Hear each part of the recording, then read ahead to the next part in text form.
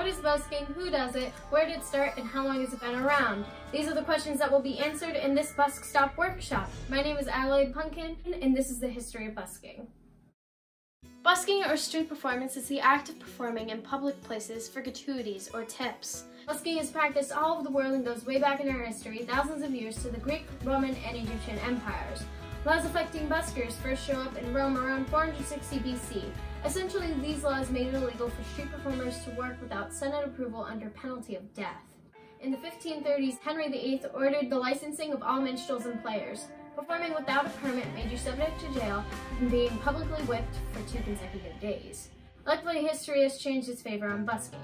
In America, busking is laced in the history of our country and tied directly to the Constitution, specifically the First Amendment, and it is super important to our civil rights and our protected freedoms. Etymology. Busking in English was first coined in the 1860s, but its origins are much older. Tracing the root word, we find it comes from the Spanish verb buscar, meaning to hunt and scrounge. So its meaning was negative, and it was used to describe criminals like prostitutes and vagrants. So the word was an insult if it was used for street performers. In medieval France, traveling performers were first known as troubadours, but the French eventually adapted the Spanish word and pronounced it buskier. The French meaning was similar. It meant to sneak or prowl. It was still an insult to the troubadours, and it solidified the term as a way to describe a hustler, vagrant, or scam artist. History and tradition.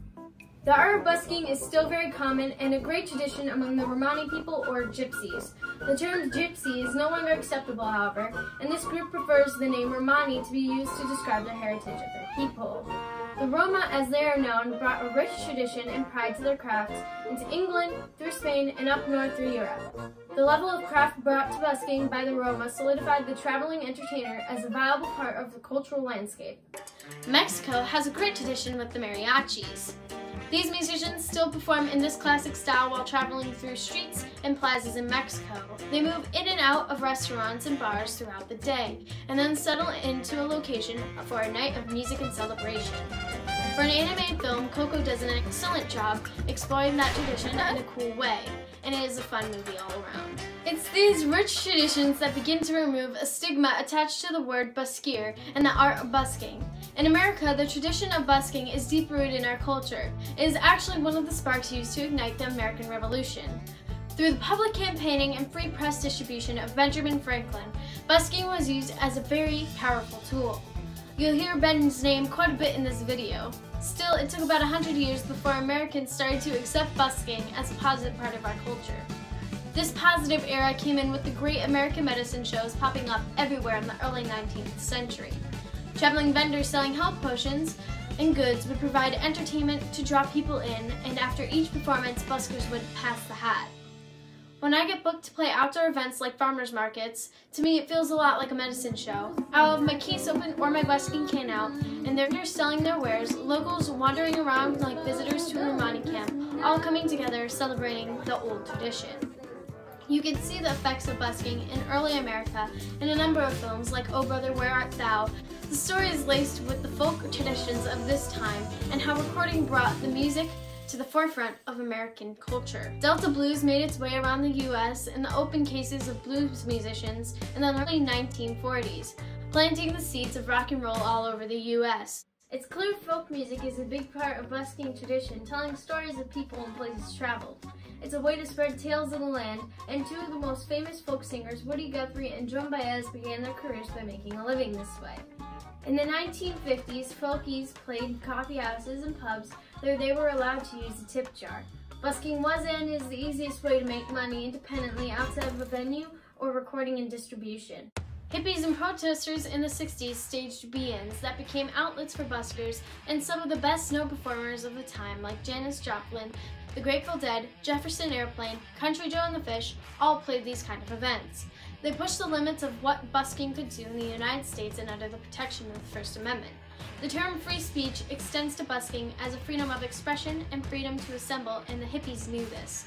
The place to busk were parks, street corners, and sidewalks, in the thoroughfares and town squares and plazas. The hippies and yippies used this to their advantage, just like Woody Guthrie and Leadbelly had done 2 decades earlier. This tradition of taking it to the streets peaceably with art and song can never be denied thanks to one of the greatest buskers in history and founding father Benjamin Franklin. James Madison, the author of the first 10 amendments to the Constitution, was strongly encouraged by Franklin to make the First Amendment reflect the religious and democratic freedoms necessary to speak freely, worship freely, gather freely, and file a complaint freely. So if you think about it, once Woodstock became a free event, could easily be described as one giant busking event with one heck of a circle show.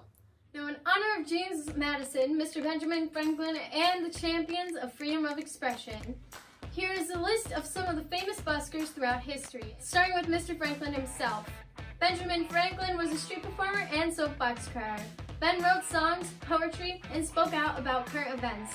He would sell printed copies of his work to the public and hand out flyers that spoke of revolution. So it's true that some of the seeds of our democracy were sown in the streets by a world-class busker.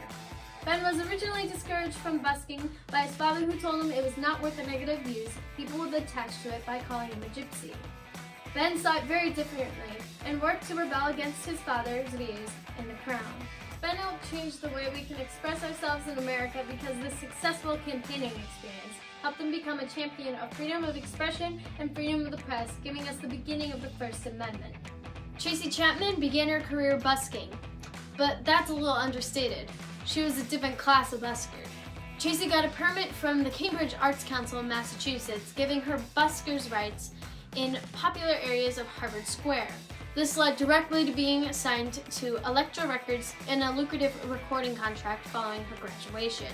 Mike Dowdy, former singer of Soul Coffin, released Busking in 2007 with live recordings made in the 14th Street subway station in New York. Sterling McGee and Adam Gassow, known as Satan and Adam, were busking in Harlem in 1987 when U2 and a film crew stopped to record them.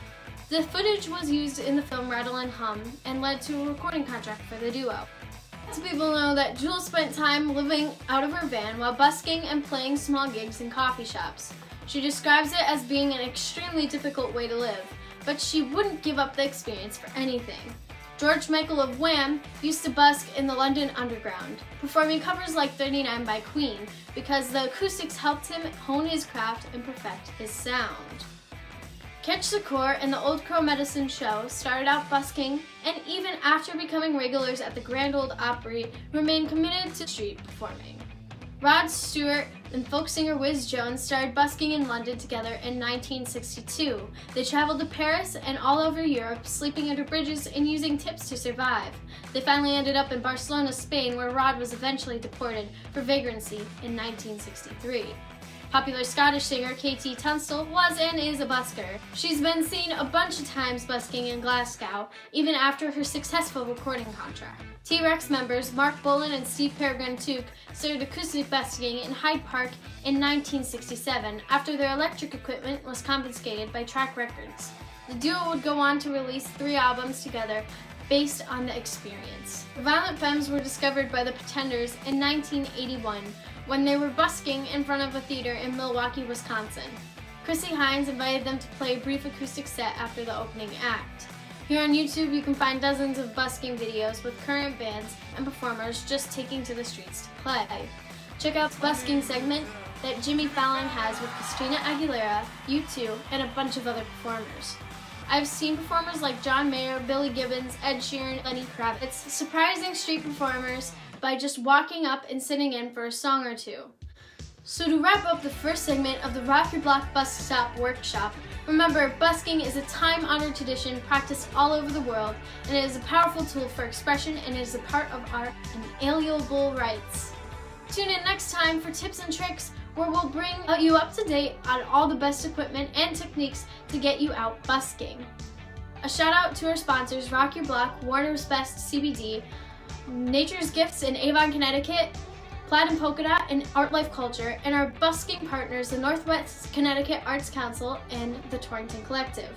And never forget, it's your right to rock your block. The First Amendment states that Congress shall make no law respecting an establishment of religion or prohibiting the free exercise thereof, or abridging the freedom of speech or the press, or the right of people to peaceably assemble and to petition the government for a redress of grievances. That's it. My name is Adelaide Punkin, and that was the first segment of our Busk Stop workshop. See you next time. Enjoy the journey.